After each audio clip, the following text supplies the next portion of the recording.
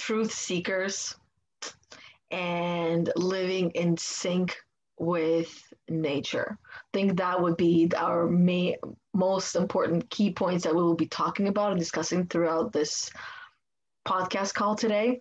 Yeah. But first, let's introduce ourselves. Right? So, those of you that perhaps are just hopping on and seeing this video as the first one, I haven't seen anything else. Welcome to the Unicorn Talk podcast. On my end, for Rachel, you share this in your group still, right? Mm-hmm. Okay. So, which is Empath Unicorn. No, Warrior, Empath Warrior Training. Close enough. Mine is Empath Unicorn Academy, but yours is Warrior Training. Empath Warrior Training. Yeah, see, I messed that one up. But so we're here to talk openly always, and you'll notice that in any of the videos that we do, any of the calls that we do, we talk openly. We talk about the things that some people do not like to hear, don't want to hear. We're not here to point any fingers. We're not here to tell you what you're doing is wrong or what you're doing is right, because we believe that there is no right or wrong. Yes, there are certain things that kind of fall more into one category. By the end of the day, there's not, and there's no such thing as good or bad. And yet there is, right? So we're here to talk to those that are open to listening, right? And learning something new. And perhaps you want to contribute to the conversation? Go right ahead. In the comments, you can message us, you can connect with us. Maybe one day we can even have a guest speaker on here too. Ooh. If you want to be one of those, reach out to one of us and we can see what we can do about it. But other than that, let's get right into today's topics. So where would you like to start today? Yeah, well, actually, your intro led us perfectly into one of our values, our shared values of truth. And so as you were sharing your intro, yeah, this space is a safe space to discuss truth that might be coming through, and it might be new resonance that we're feeling. When I feel something to be true at my core, I feel a resonance with it. I feel it on a cellular level, and there aren't that many safe spaces within which I feel comfortable and safe being vulnerable enough to share, because it is a very vulnerable experience. And it's, from my experience, when I've shared truth that it disproves or challenges the status quo system of beliefs in any way, I've been rejected or silenced, told that what I'm saying is dangerous, told that I'm spreading misinformation, just told all these various methods of silencing. And so I'm so grateful for opportunities like this and groups like this, because it's always been so confusing for me when I've been silenced. I thought, well, aren't you curious? This is our entire paradigm here. And we, as human beings, get to choose which paradigm we co-create. So if we're in a paradigm that's not working, such as one that violates Mother Earth, violates humanity, wouldn't that be a paradigm we'd really want to explore and get to the core wounds? And so that's really what I'm seeking on my truth missions and my research.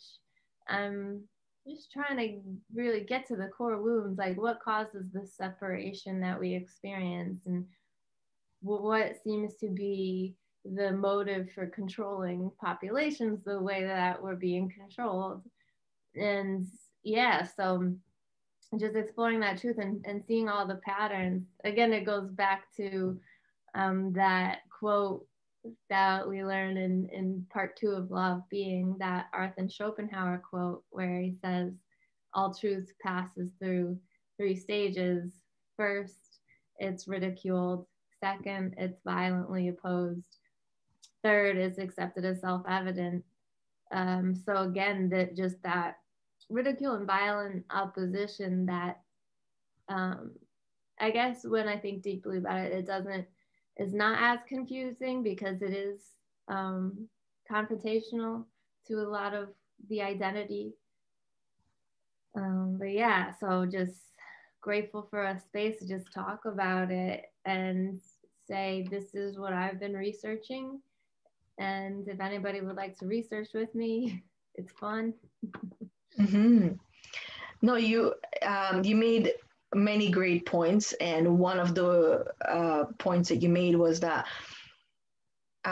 it takes a lot to speak our truth, and a lot of people don't tend to speak their truth because they're scared.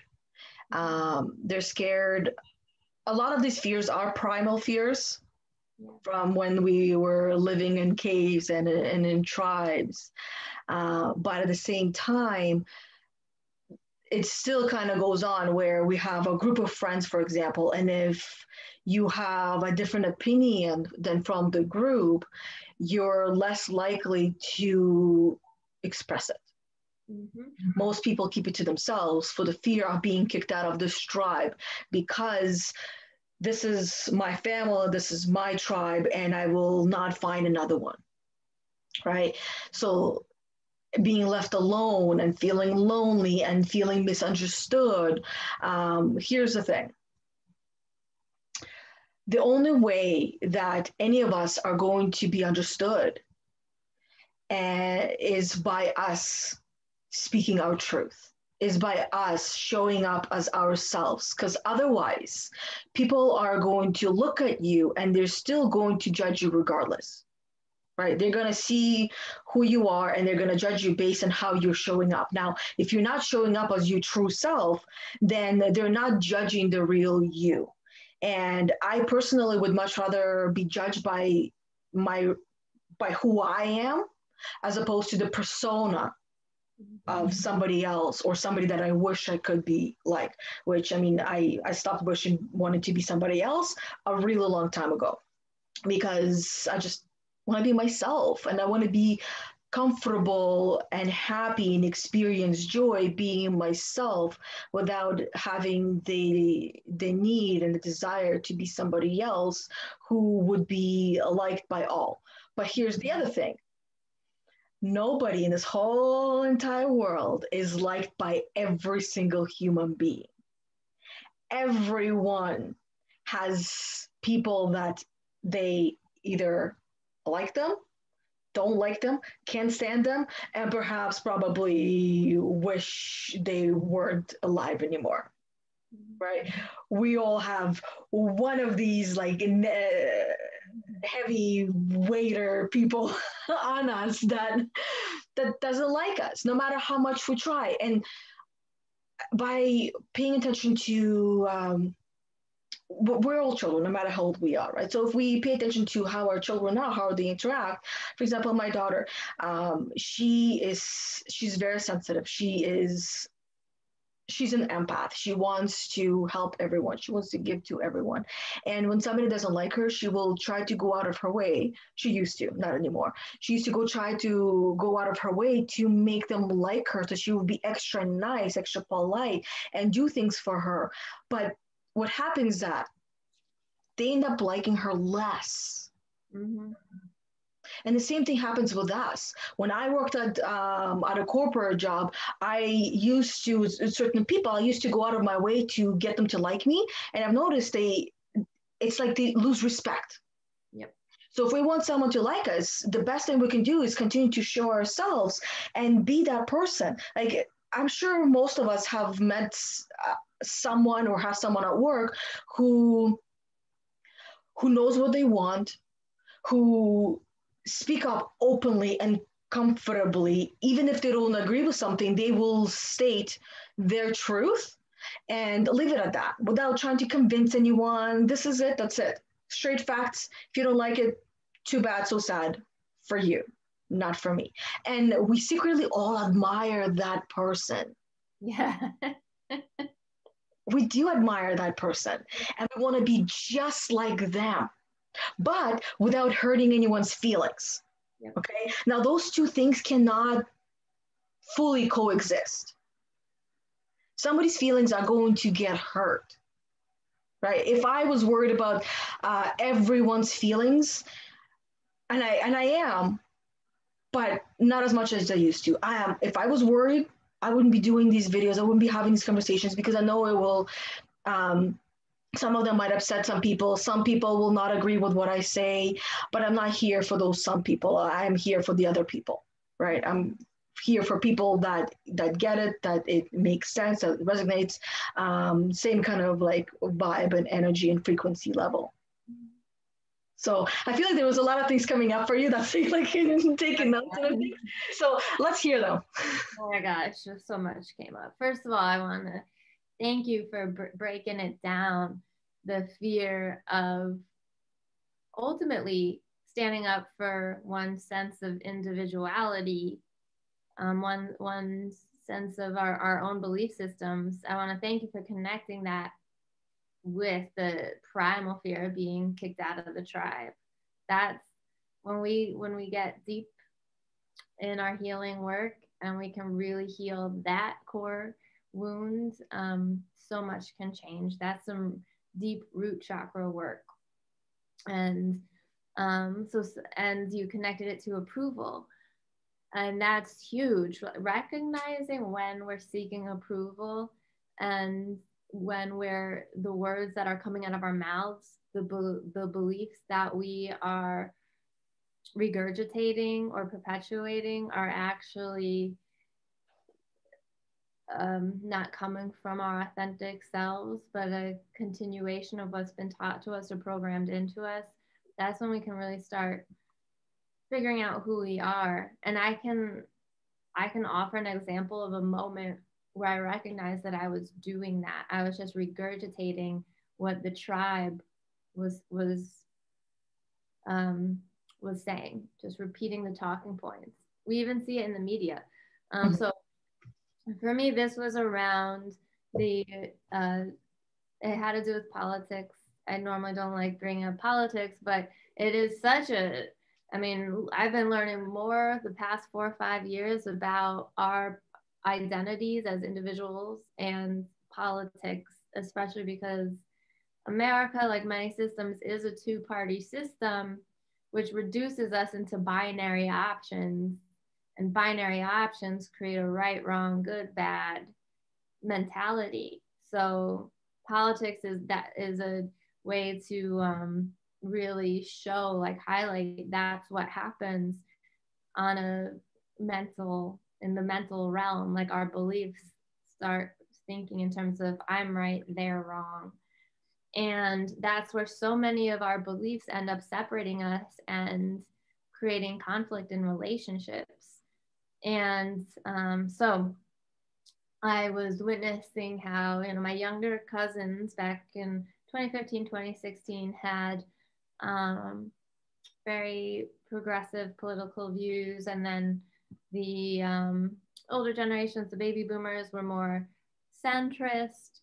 And I was talking with my cousin and I repeated a sentence that I heard my dad say. And in that moment, as it was coming out of my mouth and I was looking at my cousin's eyes, I could see my cousin's face like he was in disbelief that I was, participating in the status quo, that his cousin, was perpetuating the status quo to him. And so I remember looking at his face, hearing these words coming out of my mouth, and then feeling this separation of spirit, so much so that after we had left the family event and I was alone again, I had to sit with myself and I was like, that did not feel good. That did not feel authentic and that did not feel aligned. So what was going on there? And I sat with it and I realized that my beliefs were actually way more aligned with my cousins than with the baby boomers and older generations. And then I sat further and really figured out, what was I afraid of? Why was I just reciting this same programming that had been told to me? And it all came back to approval, wanting the approval of, my parents, these other people in my family. And so that approval can be such a like juicy, or there's so much in there. When we recognize that we want someone's approval, there's a lot in there to dig into. And so you mentioned your daughter being an empath, and I think that that's, while being an empath is so beautiful because we are so giving and loving, and we have all this energy to give to others and do for others, it can be, some of the motivation coming from that can be for the purposes of being liked.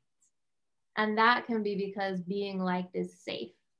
Because we are so sensitive, we know when people don't like us, they might abuse us, use harsh language, smear our names around, launch campaigns against us.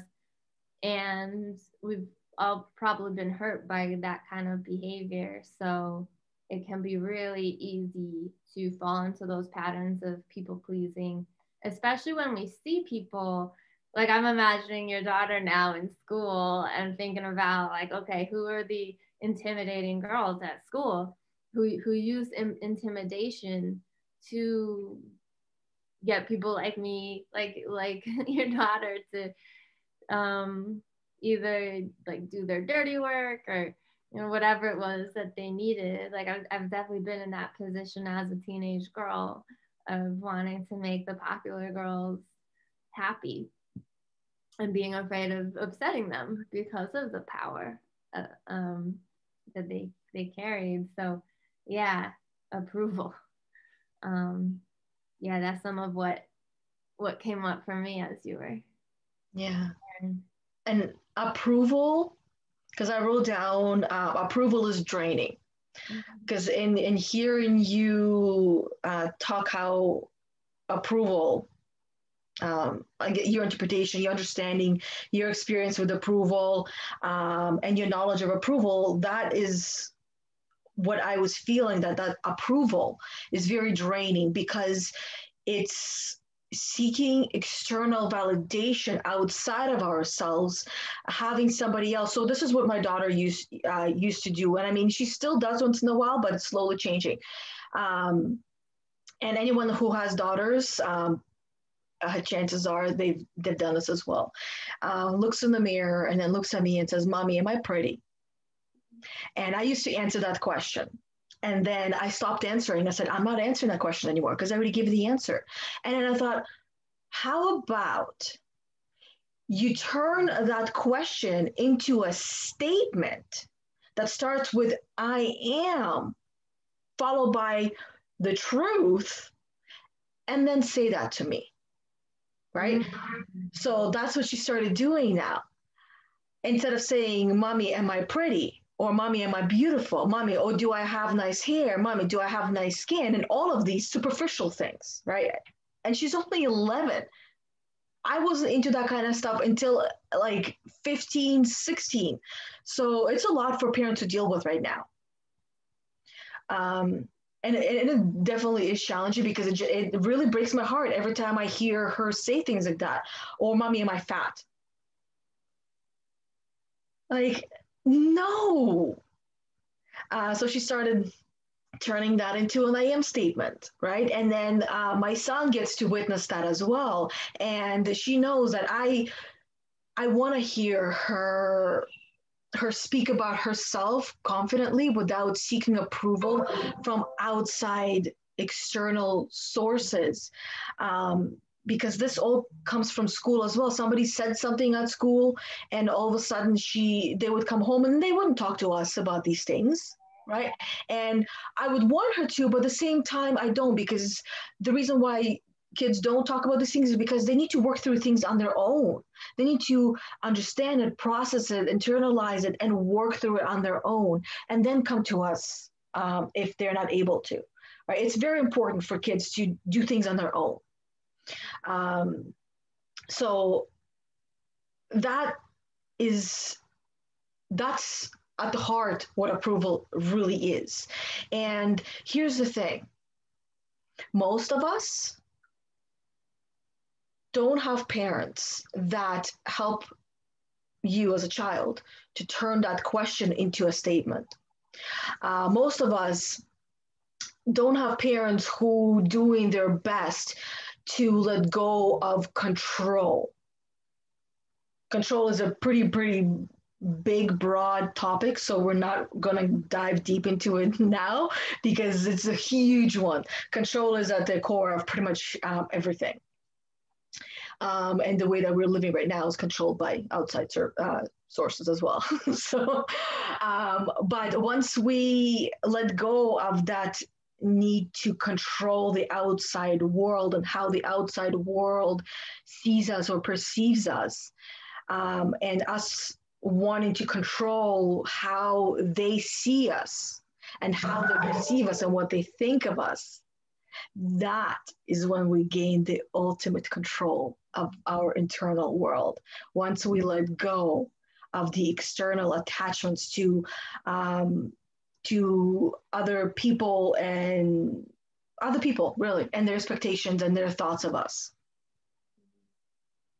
So that is my extension of the approval and the seeking the approval, and how draining it is, because when we continue to search for that external approval for ourselves, we will continue to do that. And the key is to find it from within and give it to ourselves, and not ask for permission from somebody else and ask them to give it to us. Right? That's what really happens in that approval state, where we're asking them, are you okay with this? But they're not living in here. We're the ones that are living in here. So we're the ones that need to give ourselves the approval and validate ourselves from within without asking anyone else. Right? They're doing that themselves. So let them do that, but show them how it's best done. Mm-hmm. Thank you for that. And thank you for sharing that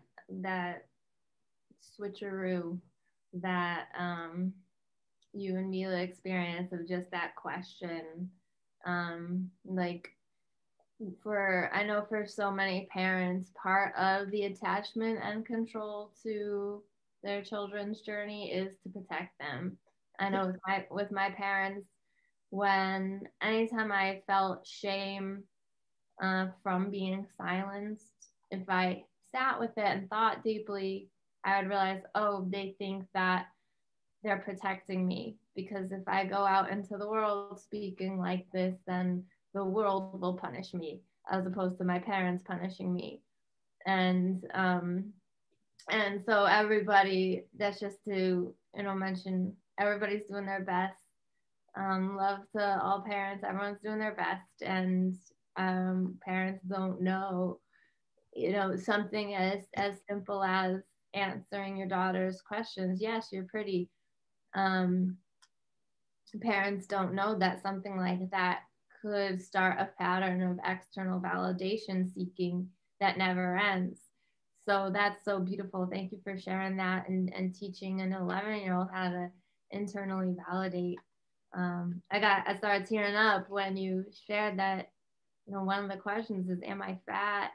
Like at 11 years old, it's just, man, I couldn't imagine raising teenage girls or boys right now, young men and women, because of how much is available on the internet. And I didn't have, when I was 11, the access to perfectly shaped women was through magazines and movies. I didn't see it constantly on Instagram.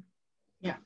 So yeah, Instagram and social media have really complicated this the search for internal validation.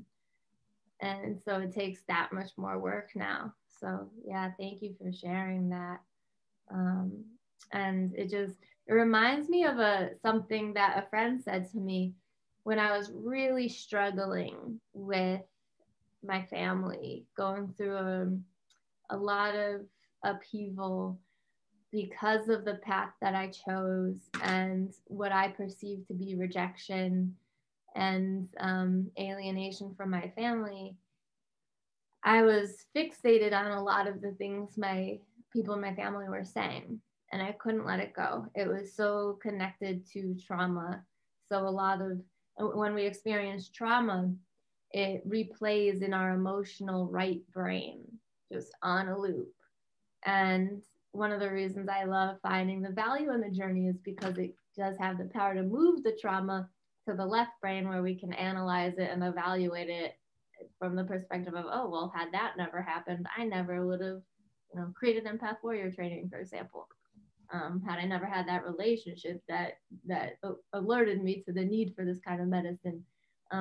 So anyways, I was dealing with these trauma loops, and a friend broke them. She just paused them by saying, she just looked at me and said, why are you listening to the opinions of people you don't trust? And that floored me for a couple of reasons. One, I was like, yeah, why am I? And two, do I trust my family's opinions? I guess not. Like, they haven't led me anywhere authentic. They've led me where I receive the most approval, sure, but that didn't work out for me internally. And then it expanded beyond there of, do I trust anybody's opinion really? Because none of us really know what we're doing. So if we stop and think about it, nobody knows what we're doing. If my ideal world, we'd all be walking around pointing at each other, being like, you exist, I exist, that's crazy, we all exist, and just be celebrating existence and creation all day, every day. And so until we get there, why trust anyone other than our own intuition? So yeah, that question was just immediate medicine, and it helped me to really determine, am I designing a life based on approval from others, in which case it would be the life they would want for me, which has nothing to do with me, or am I designing a life born from my authentic spirit, which might disrupt some attachment to my journey? And that's why we have tools, healing tools to deal with that. Yeah, I almost wonder if how much of our parents and our grandparents' words and actions have to do with traditions and trying to pass on these traditions, and how a lot of children are having a lot of attachment to traditions and not wanting to change those traditions as they grow up, until one day they don't really feel like that's them anymore. And this is where the struggle tends to happen as well.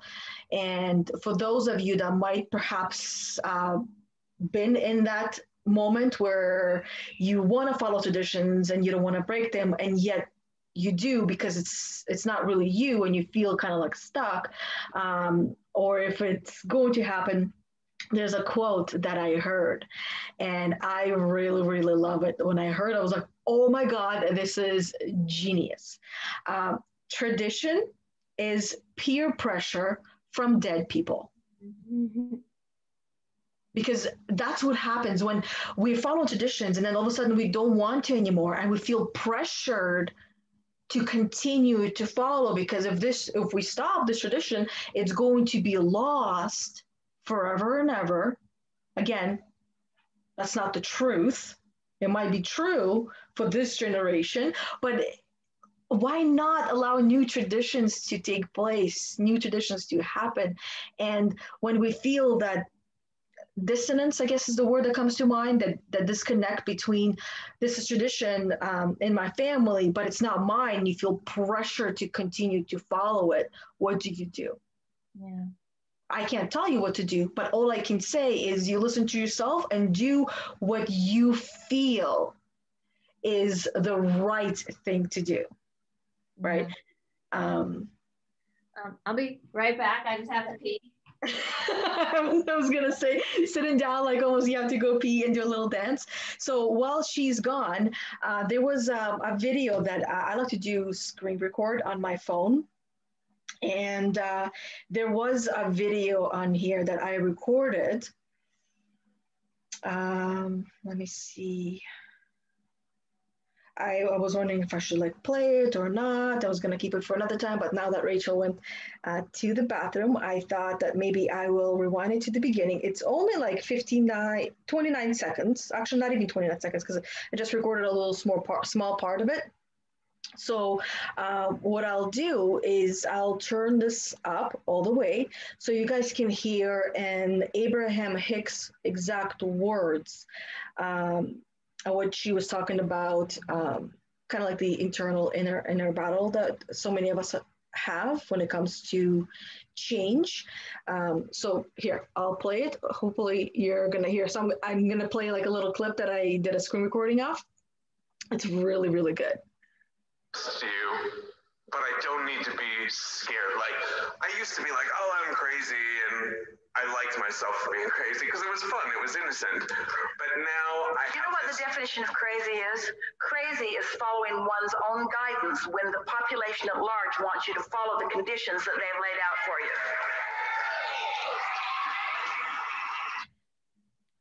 That. you.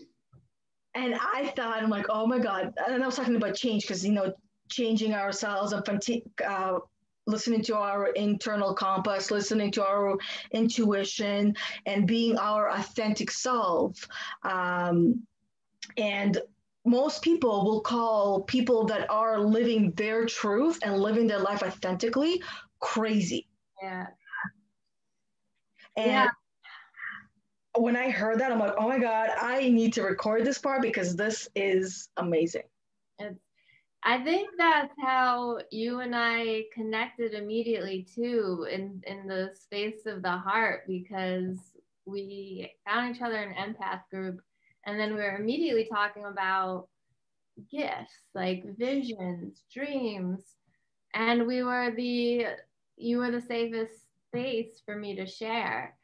And because everywhere else I was literally told I was crazy. Like even my therapist, like, I'll never forget, you and I had this beautiful Zoom session one day, and then I went straight to therapy after, and I was so high from our session. And then in therapy, she asked me, what brings me joy? What do I enjoy doing? And I said share dreaming with friends. And she went, okay, so what's shared dreaming?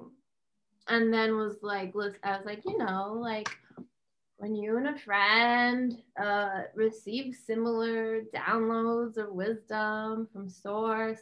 And I started talking like that, thinking, because I was looking around her therapy office, she had the like chakras going up like decorations, and I was like, oh cool, she gets it. But apparently not. So yeah, I really appreciate that, because now that we've been speaking the way we speak for years, and I've come into beautiful sacred union with so many like-hearted souls.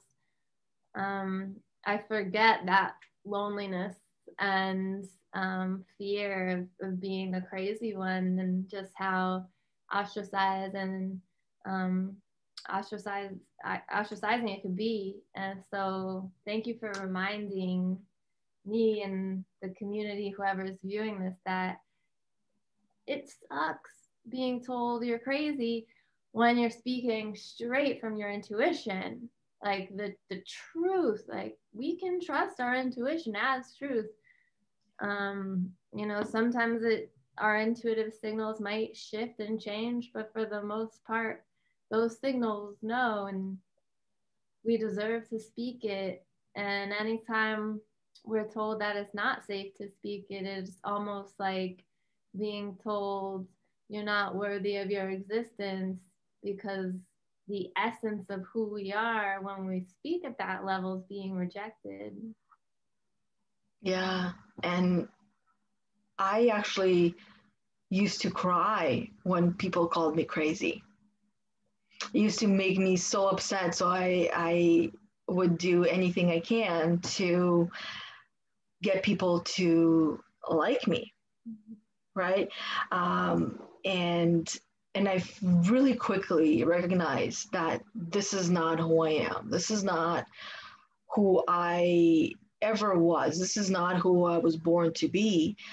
I didn't even know how that happened, that brought me to that place. I mean, I do, but it's a really long story to get into it, because it's not just one specific thing. It's just little bits and parts and pieces. It's just the journey itself. So we don't have 30 years to sit here and discuss this. Really. I would love to. Yeah, sit here with me. Me too. But now when I'm being called crazy, I say thank you. Yeah. Thank you. Because my understanding of crazy is this.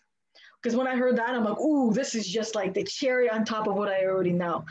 The world that we're living in was built by crazy people.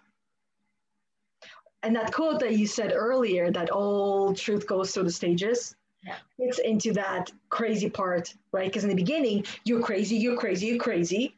And then anger is involved in there. You're insane and crazy. And then, maybe you're not crazy. Maybe there's something to your crazy. Yep. And then they believe it. And that's just our karmic path as empaths. It's really helpful to get used to it, because empaths are born from a higher dimension. And I don't mean dimension as like a physical place. I mean a vibrational vortex. So in the work we do with energy work, we talk about expanding and contracting. Empaths were born from that expanded place of peace, joy, one love.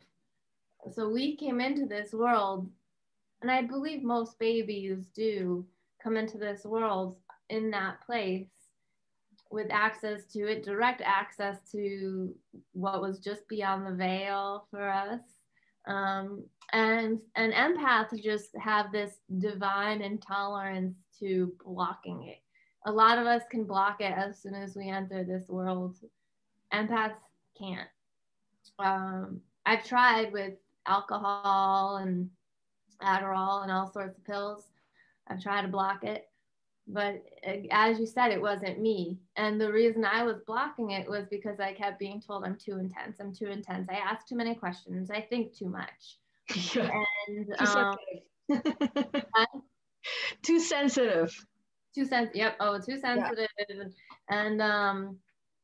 And really, and it would always be so confusing, because what I thought that I was getting to was that place that felt like home, that place of oneness and connection and intimacy. So, and that's where empaths, like the reason that when we meet like-hearted people and other empaths and immediately just start going deep, is because that is our home. Small talk's very difficult for us. Yeah. It's just not natural for us. It's natural for so many other people. It's not natural for empaths. No, it causes me anxiety. Same. I'll either disassociate, or I'll hear myself trying to convince myself to say something so I sound normal. And then it just gets weird looks, because it's like, how about that football game, like whatever it is, and everyone's like, you know. But yeah, so we're from that place, and then we're navigating this world where people use a lot of harsh language and just harsh behaviors in general, a lot of force and coercion. And for empaths, that is just so, is pretty shocking, and it could shock our systems into silence. And we learned that pretty quickly. That's how we learn how to people please so quickly and learn how to fawn, because it's pretty new. Like coming into this world and being silenced, harshly rejected, abused in any way, it's pretty shocking and new to an empath who comes here for love. Like essentially, that's why we're here, to love and celebrate and enjoy ceremony and intimacy and oneness. So yeah, learning these phases of truth is really helpful. And also learning, having some kind of gauge or barometer of your own, the gap in time between the moment something becomes apparent to you as an intuitive, and then when it starts becoming apparent to others, that can help to at least develop some kind of patience, or even making it a game. Like, okay, this was apparent to me 4 years ago. Now it's just becoming apparent to my family.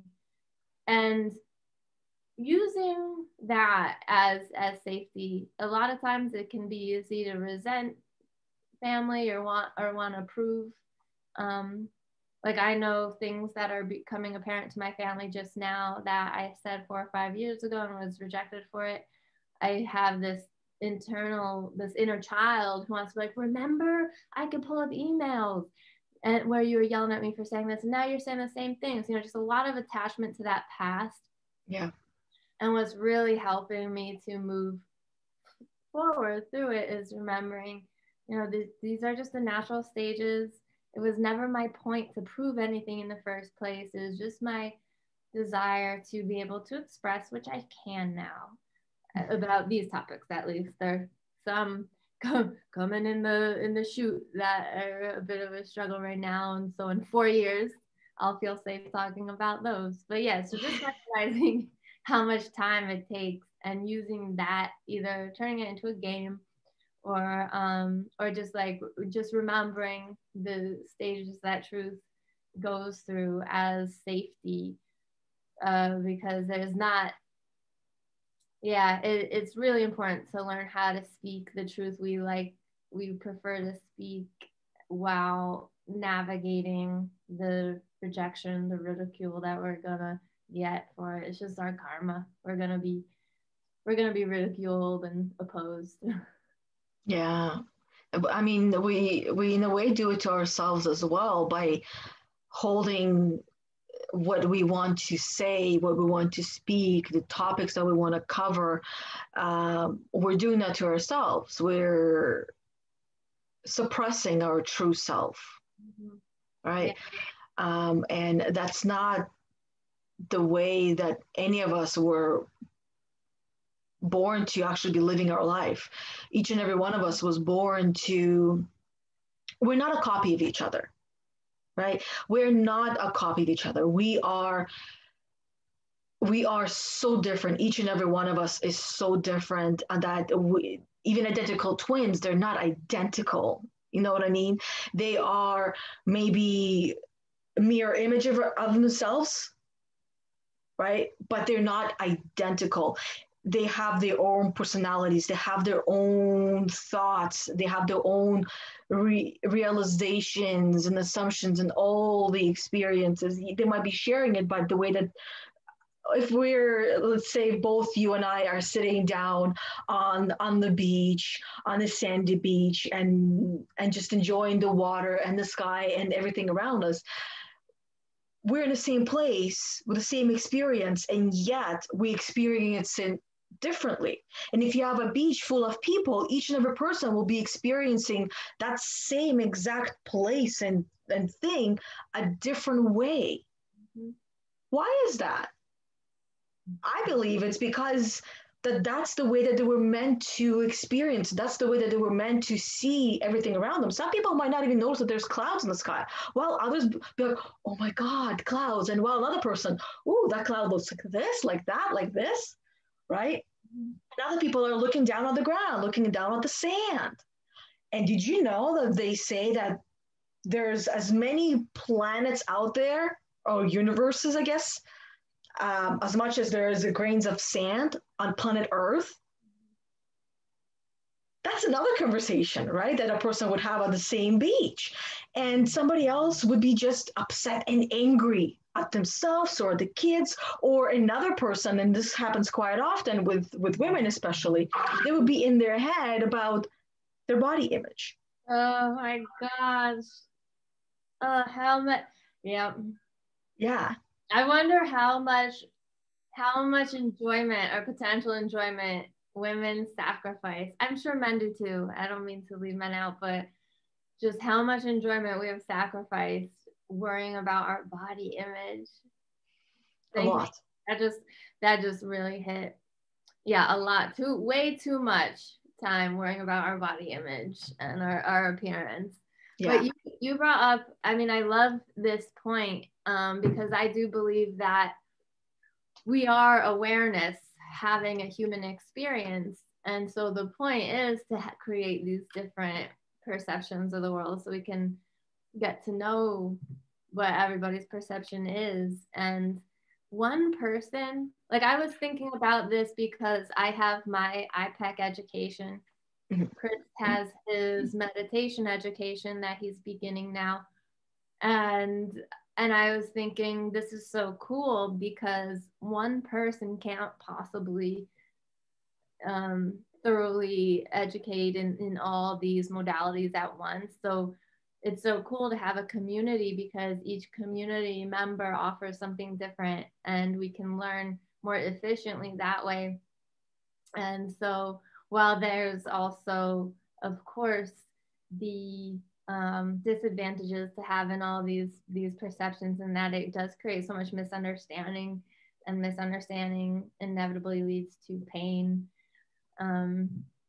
There is just so much opportunity within that misunderstanding to get to know the lens of awareness through another human being, and hopefully all find our way back home to the soul by having the curiosity and patience and tenderness and compassion to get to know what everybody's experience of the world is, because it's gonna be different. Like, as you said, this world was designed, our current paradigm was designed by crazy people, like sociopaths.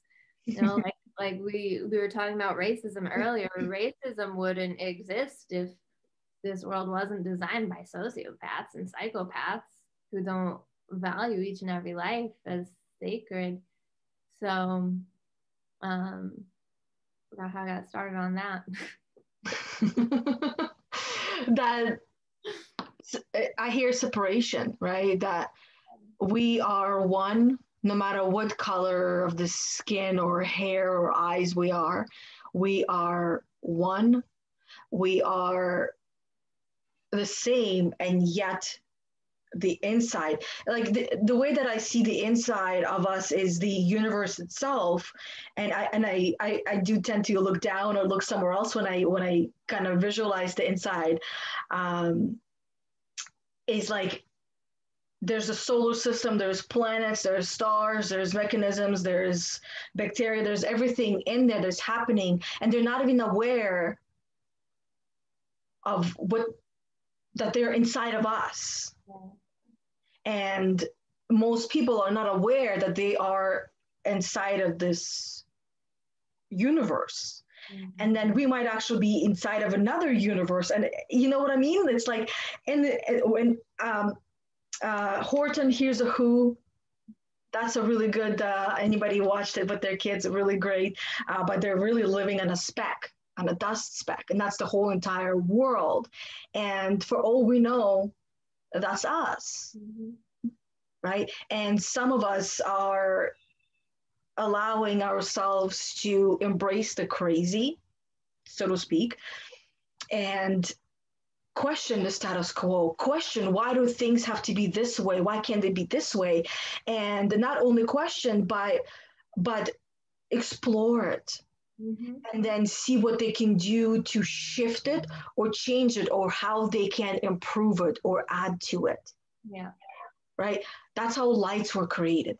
That's how this laptop was created, this internet that we're speaking through, and you listeners or viewers are listening or viewing us from. It was created by crazy people. And guess what? They are and they were just like you and I. The only difference is that they were brave enough to embrace their crazy. That does not mean that they weren't scared, because bravery would not exist without the fear. They were scared probably every single day. Yep. Fear, anxiety, but they were brave enough to say, yes, fear, yes, anxiety, I hear you, understand you, but I know that there's something in there. And it's not like they actually know, they just sense and they know on the inside that there's something to it. I don't know what it is, but I'm going to keep going and going and going until I find out. Yeah. Something that's coming up for me is, so I mean, it's there's a long history of persecution for inventors and people who are considered crazy, who are geniuses, who are creating innovations for everyone's benefit. Like, you know, Galileo was even persecuted, and now we accept his truth as our truth. And so something that's coming up is there must be a confrontation with our own mortality when we decide to say, I'm going to go ahead and speak my truth or move forward anyways. I know that I'll be ostracized, and that's okay. And I think it brings us back to your original point, that fear of being kicked out of the tribe, and that primal fear. Like, yeah, back in the caveman days, if we were on our own, if we did get kicked out of the tribe and we're on our own, we would probably die, because we wouldn't have the fire and the food to keep us alive, the warmth of the tribe, the cognitive diversity of a tribe. And yeah, now it seems like cognitive diversity is punished among a tribe. But yeah, so it is really deeply related to that primal fear of death. And I know when I first went live, for example, going live on Facebook, I felt like I was going to die. And then I did it. And then I remember being like, oh my God, that, like, saying all these things to myself, like, that was terrible, and coming up with all the reasons why it was so bad. And then this thought form, this firm voice came through, and it just said, yeah, but did you die? And I was like, oh no, I didn't. I guess not. I'm still breathing. And that's been a very helpful recognition anytime I'm going to do something that brings up that same fear, because it does feel like the fear of persecution. Like, if I go up, they're gonna, you know, that's it for me, curtains. And so just having, really coming to terms with our own mortality and saying to myself, you know, I didn't come here to make it out alive. I came here to be an empath warrior. I'm going to be a warrior. I got to learn how to speak up and say hoka hey and march into battle no matter what, and just trust. It takes a lot of trust that it's worth the ripple effect, and that's for each person to decide. It's an individual choice to decide, is my expression, is the ripple effect that my expression has, or is the love of it, you know, a lot of creative people who are doing it for the love of it, you know, is it worth it? In my opinion, yes, always, because throughout space and time, who do we remember? And you know, who do we admire? You know, the creative people, the philosophers, the people, who, like Einstein, and the people who made differences in our lives because they challenge the status quo. So yeah, I'll always root for it and always believe it's worth it. It does come with that kind of warrior mentality though, that training. Yeah, it definitely does, because it's not for the faint of heart. And we anyone that starts going through the changes, right?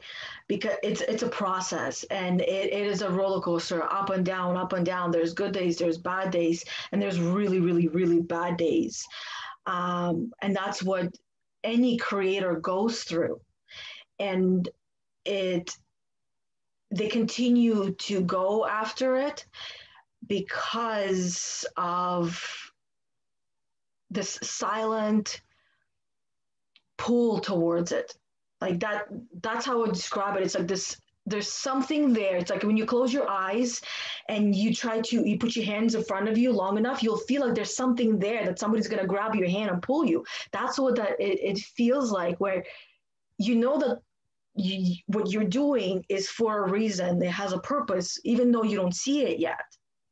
But it's almost like you're blindly going in, because all of us are going in blindly, because if we weren't going in blindly, then we would know exactly what was kind of happening.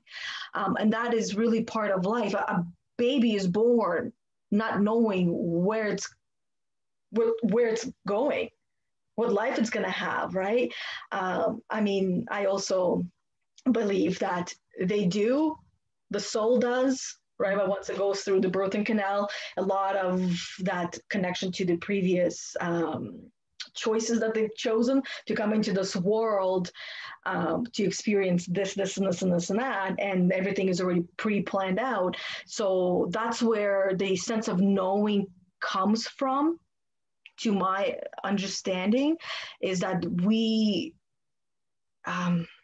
like that blind pull is like it almost says like, yes, you are on the right path, yes, you are going in the right direction, just keep going. And of course you're going to have tests. You're going to have tests coming into your field, into your life, in many different ways. It's going to come from inside of you, it's going to come from outside of you, right? Those are the two ways, inside and outside. And you do have a choice to continue going and work through the muck, or stop and quit and always feel like you're missing something. Mm. Those of us that continue to keep going, that sense of I'm missing something starts to disappear, because we move in a direction that our soul was designed to move. Now, also, if you are that person that has given up, and you are now in a place where you feel like you're missing something, that was part of your journey as well. Mm-hmm. Because perhaps you might not have wanted it bad enough, and that's why you deviated from it for a moment. And it is a moment, even though it might be a couple of years, it's still just a moment in the span of time and in the world and everything. It's just for a moment that you deviate from your soul's plan. But that was also part of that, because there was in the law of being, there was this story that really, really, really resonated with me, and I still remember to this day, and I hear it very often. It's about the master and his guru, when the Senate and his master, where he wanted to know about enlightenment. And he kept, and the guru kept telling him to, you know which I'm talking about, right? So I don't know if I want to give the story away now. But it's a really, really, really great story. I don't, I'll just do this for the sake of time as well. When this descendant, not the descendant, when the student wanted to reach enlightenment, wanted to have enlightenment, wanted to know what it was, the master kept putting his head under the water, getting him to put his head under the water, and then he would come out and still ask, what is enlightenment? So in the very last time, when the master told him to put his head under the water, And he held his head under the water for long enough. And then he finally emerged from the water, and he asked, why did you do that? Right. And the master asked him, what did you want most in that moment? Right. When you were underwater, what did you want most? His response was, I wanted to breathe.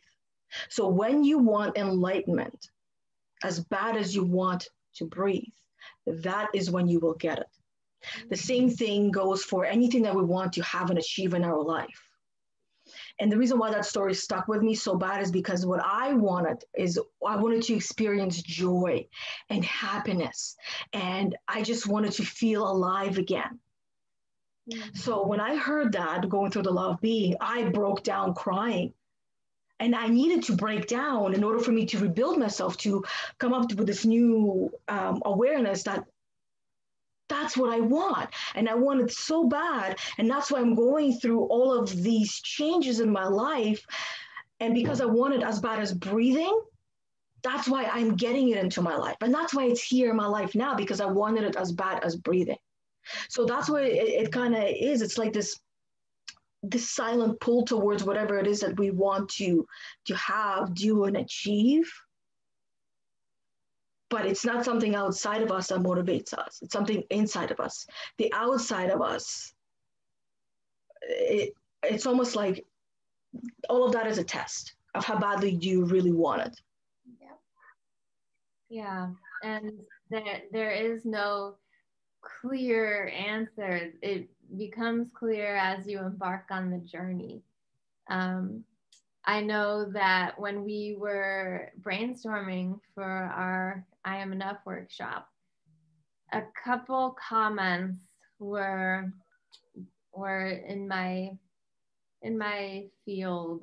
A couple comments that I received on Facebook that I wanted to somehow address through our program. And they're pretty similar. One comment was someone reached out, interested in coaching, wasn't clear on what she wanted coaching for. She just said, I just know I'm meant for so much more. And that's enough to begin the journey. Just knowing you're meant for so much more. I think every empath can relate to that. There's this silent call for calling empaths forward, that we were meant so much more than to perpetuate patterns of the status quo. And then another comment I received was, I just feel like I have so much more to offer the world.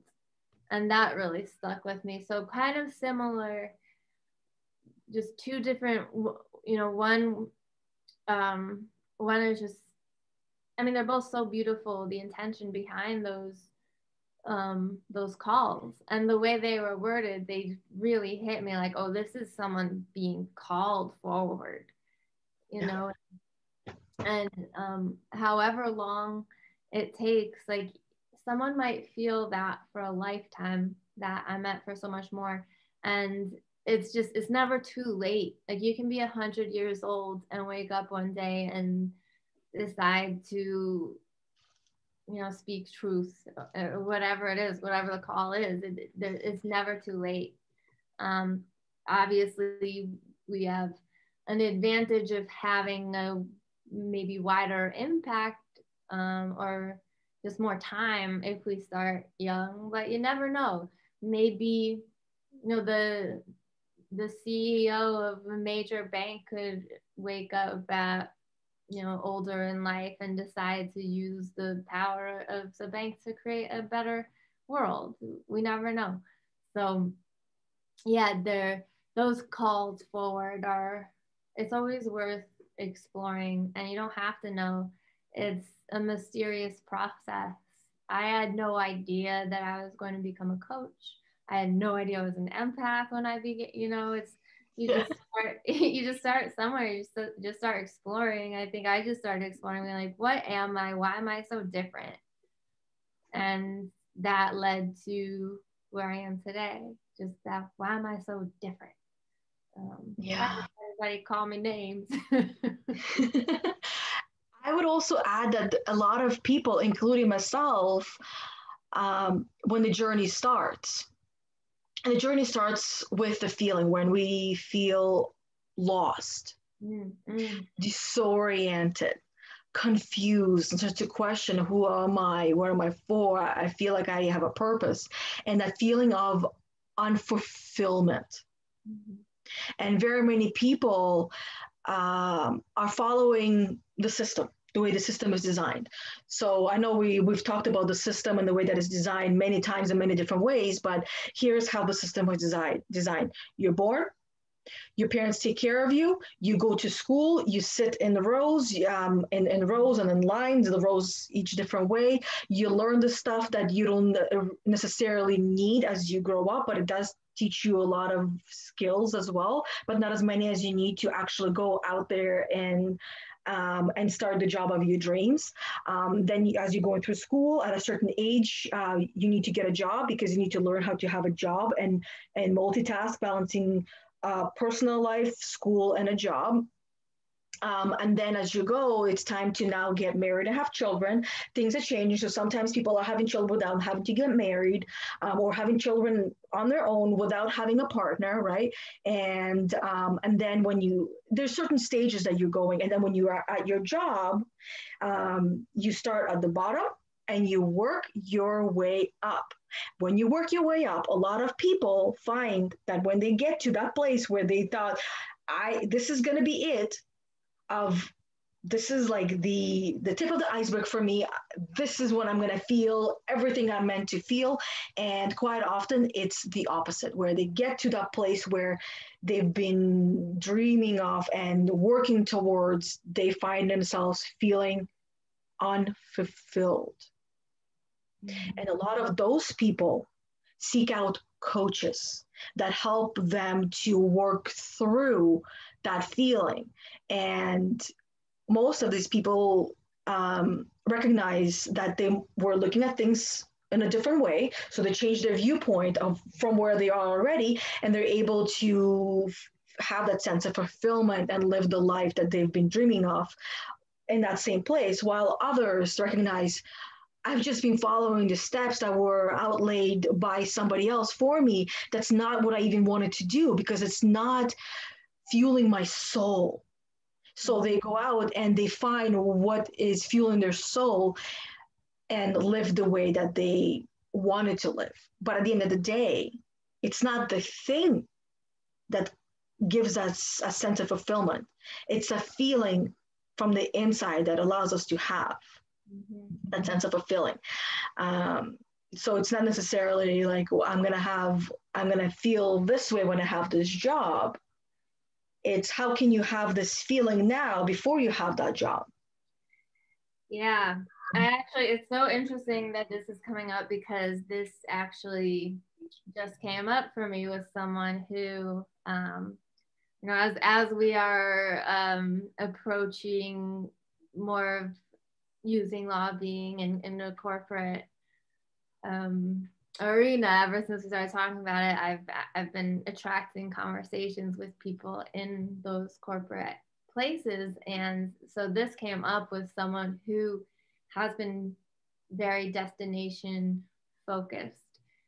So focused on the promotions, focused on the cars that the money buys, the travel that the money buys, the houses, just everything that we're taught, the carrots that are dangled in front of our faces when we conform to that program of, get your foot in the door at a good job, work there your life until retirement. And so I thought it would be a great medicine to, just as you said, find those feelings before you go for the end result. And this person's concern was, doesn't that teach complacency? And so I thought that was very interesting. We did a little bit of work around it. This person will still have a lot of work to do. This is not a person I typically work with, people who feel really deeply and empaths. When we bring up destination addiction and bringing in gratitude for the now, it seems to stick. with this person talking about gratitude for now, gratitude for something like running water. This person had a lot of resistance to developing a gratitude practice, and which is great for me to know. I need to work around that, and we'll go deeper into where that fear is coming from. But so the fear around, like, well, doesn't that teach complacency if you're not striving for something more and more and bigger and bigger? And so I imagine, I was grateful that this came up because I had never heard that before. That was the first time I had ever heard someone express that fear. And because for a lot of people, so we did a little work around the value of achievement. And it turned out that this person's definition of achievement is very much based in what the status quo would tell us that achievement is based in. And therefore, based on that definition of achievement, complacency would be enjoying, the riches of the moment and of the riches of having our basic necessities met. So yes, very interesting. I'm glad that this came up because it'll definitely help me going forward and how to work around or work with this person's value of achievement and what complacency is, and how to teach destination addiction in a way that it will help a lot of people in those corporate positions who have been doing this for years and years, based on this belief that the achievement, the recognition, the respect and value comes when you reach that next level in the hierarchy, and then getting to the point of being like, why is it never enough? Yeah. That's a great point. Like, I like how you call the destination addiction, because that's what it really becomes. And any one of us who has planned a destination, whether it's job related or vacation related or children related, personal life related, we look forward to these destinations of, when I get to this beach, I'm going to feel like this, and I'm going to do this, and I'm going to do that. It's kind of comes from a place of, I'll be happy when. I call it a syndrome. I'll be happy when syndrome. Destination addiction, which is looking forward into the future, or addiction of, I don't know what it's called, but when you're looking into the past and you're replaying your past stories, because most of us are not living in the present. We're either in the past or in the future. Like, if you sit down and pay attention to your mind, you will recognize that your mind is either in the past or in the future. I'm going to go and I'm going to do this. And you're planning a list of what you're going to do. Or I'm feeling this way because of what happened in the past, right? So we're jumping timelines and we're bringing it into the now, and we experience it in the now, even though we're not in the future, we're not in the past. So we are addicted to switching, to jumping timelines instead of being here in the moment. And yet we're all going towards one goal of experiencing joy in our each and every day life. But the only time that we actually experience joy is in the moment and here and now. Yes, we can also experience it in the past, but we'll bring it in the moment and here and now. We can experience it in the future, but it still happens in the moment. And when we're jumping these timelines, we're taking ourselves out of the present moment, and we become, like you said, addicted to this thing.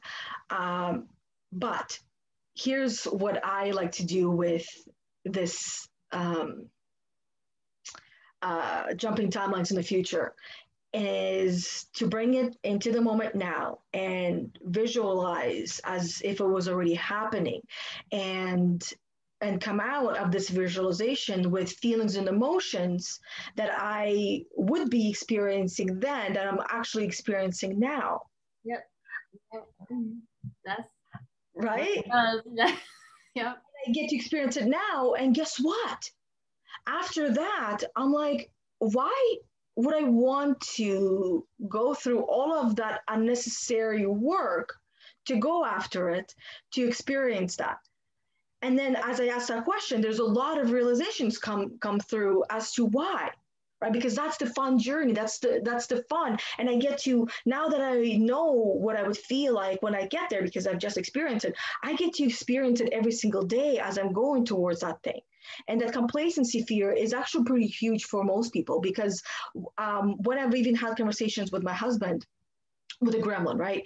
I'm not enough. And just saying that I want to hear in all the different ways that I am enough. The response is typically the same with anyone that I have this conversation with.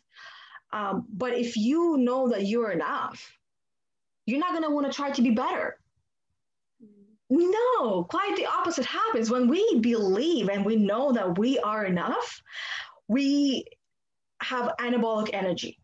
So we are energized and our battery is full and we are excited and we feel joy and we're just so motivated and inspired and driven that we just want more.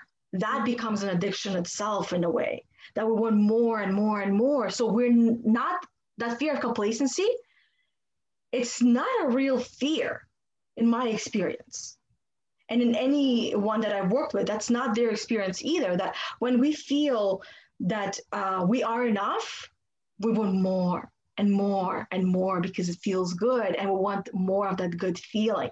So we continue going after it. Yeah. It's actually I think that what this person was getting at with the fear of complacency, and I think this is what anyone with that fear is actually getting at, it's a fear of apathy. And apathy is actually a result of, well, many things, but one of them is shame. And so shame, feeling helpless to make a difference, overwhelm. So all those things we experience when we think that we're not good enough. Mm-hmm. And we think, why would I even bother? So that, just as you're saying, it's the driver. The driver actually doesn't change. The driver to achieve. It's still, I mean, the definition of what achievement might change, but that drive, it's still there. It's just with more clarity now. So for example, if someone is chasing after promotions because they believe that a promotion symbolizes respect, what they're really after is the respect. They're not after the promotion. So that drive is still there, and they will find respect one way or another. It doesn't necessarily have to be through a promotion. So it's still there. And as you were saying, the joy, that gives us more energy. So if we bring awareness to the now and gratitude for what we have in the present, how we can even do an exercise like, how does it feel right now? Just being grateful for what we've got. We'll have more energy. And when we're thinking about what we don't have, so if we're thinking thoughts like, oh, I don't have that promotion, I want that promotion, we're actually in lack and scarcity. Yeah. So, and we actually have less energy. Yeah. I usually, when I feel that way, I want to take a nap. I feel tired physically and mentally. I feel tired. So that's why the nap comes in, because a nap is a way for our body to recharge and regenerate itself, right? To shed all the linings that we don't need. So, but when I feel like I am enough and I can't do it, it's like a breath of fresh air, or second wind, as some people call it, or being in a state of flow or in a zone, and you're just motivated and inspired, and you feel like you just climbed Mount Everest. That's, I guess, the feeling. So that's what, if we allow ourselves to believe that we are enough, that we have everything, that we trust ourselves, that is when we get to experience that feeling. But at the moment that doubt or shame or guilt or embarrassment, among other many feelings and emotions that drain us come in, that is when we feel powerless. Mm-hmm. Yep. When we're feeling powerless, we're not gonna try, because why bother? We'll just fail. If we're feeling powerless, we don't think that we have much ability to make any change. If we don't think we have that, if we feel helpless to make a difference, how much effort are we really going to put in to trying? Yeah, probably not much. I personally don't put very much.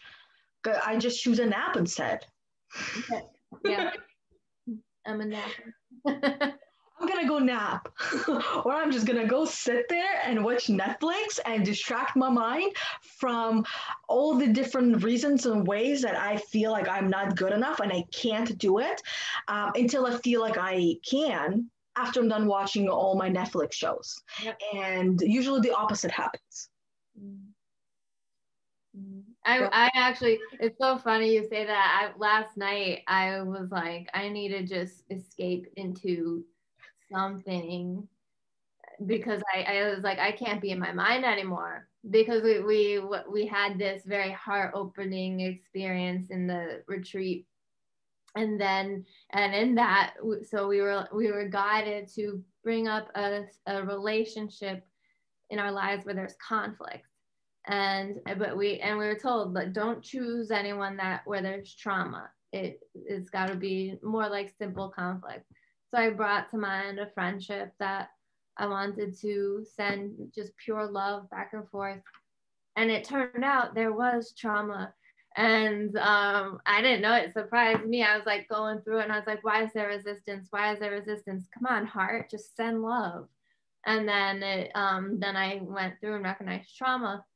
And then the exercise was done, the retreat was over, and it was last night. We were just chilling, and I was spending time in some future where this person and I were having a conversation, and I was explaining myself, and I was in my mind explaining myself over and over, and to a ghost, because of course I was sitting on the couch.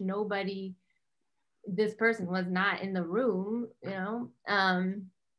and so I was experiencing anxiety that comes from living in the future, or creating some imaginary conversation in our heads and trying to like prove something, or like I could feel my self-righteousness through it, and just like wanting justice by having this conversation that's probably never going to take place, let's be honest. And I just couldn't, and I could feel the addiction, as though I was onto something, as though if I just kept having these conversations in my head, I would figure something out.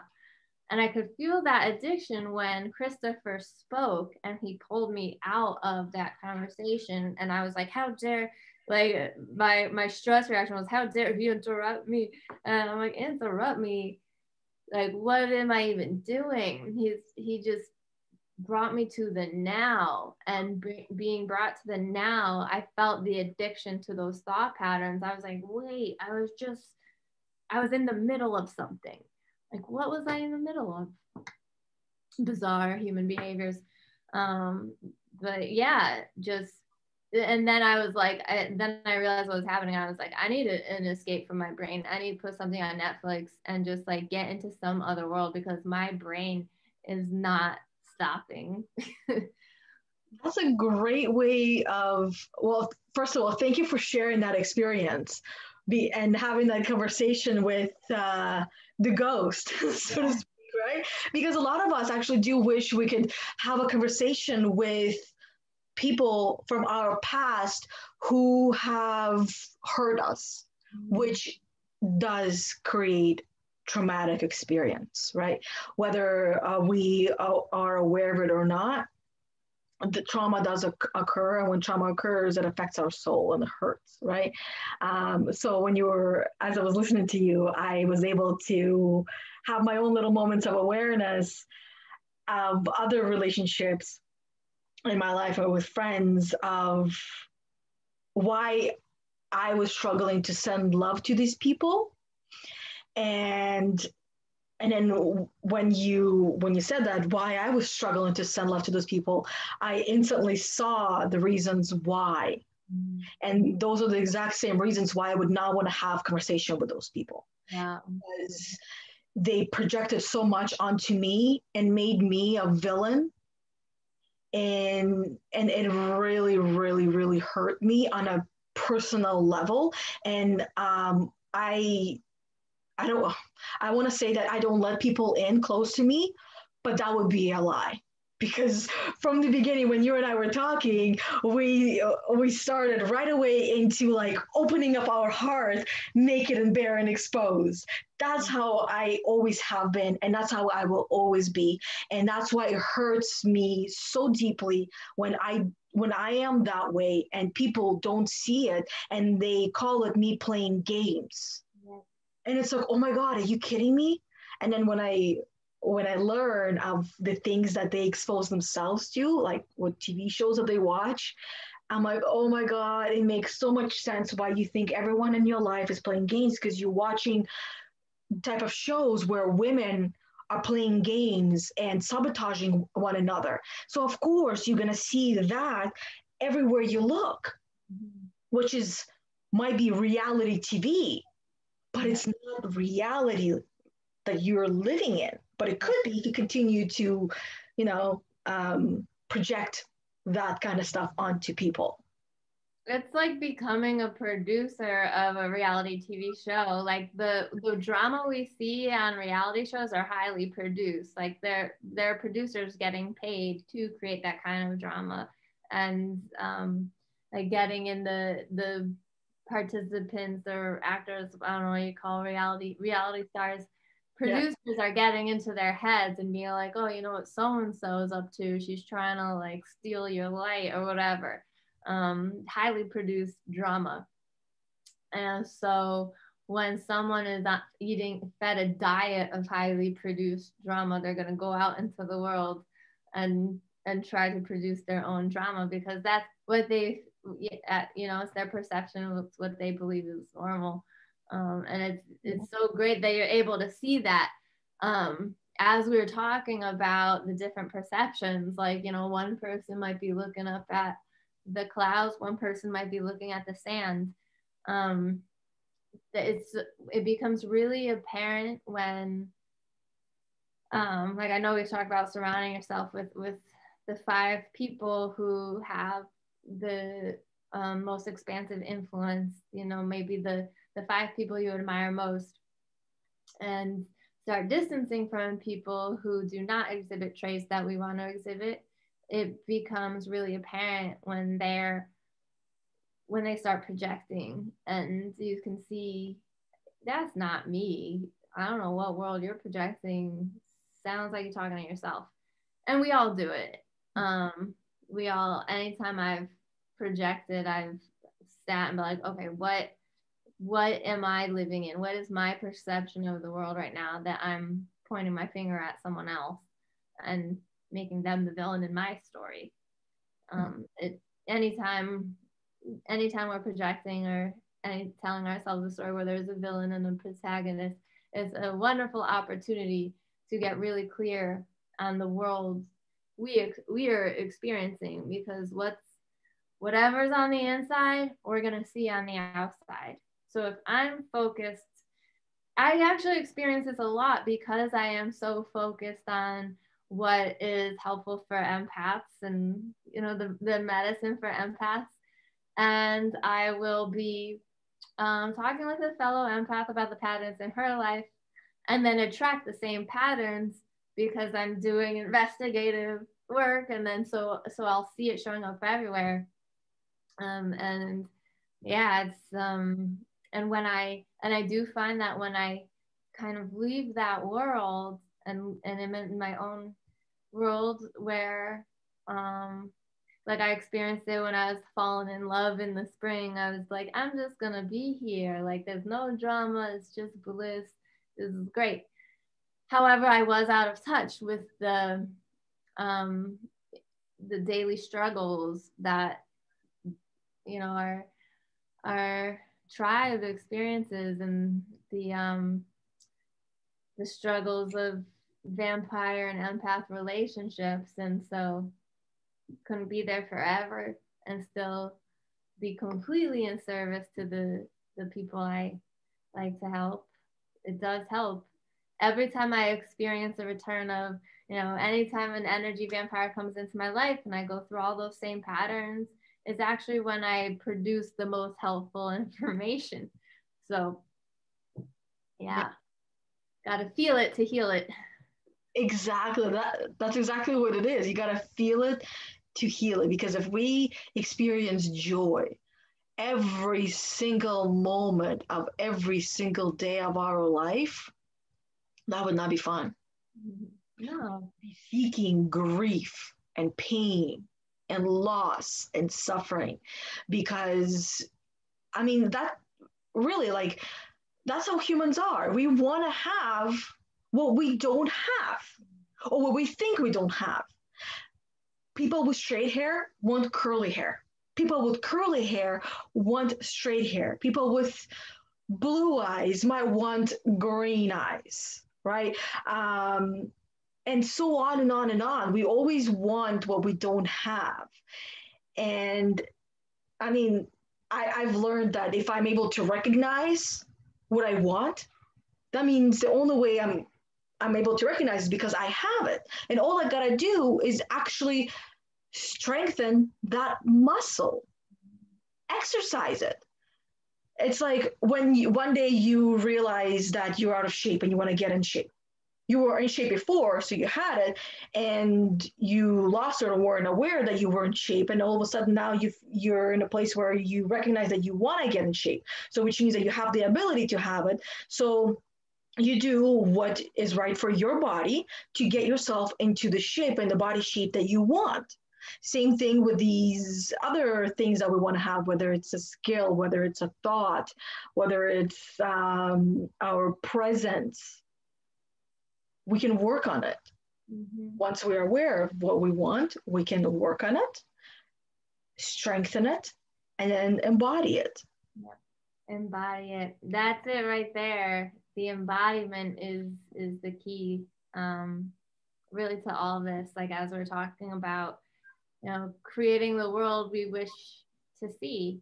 That's what being the change is. It's embodying it. So, for example, empaths who have a connection to peace and joy and truth, we can embody that, and that actually influences the world around us more than we realize. So going back to the patterns of expressing truth and then being silenced, the result of that pattern has led to a conditioned behavior for me, where if I go to express my truth, where I have just a feeling that I'm alone in this belief, I brace.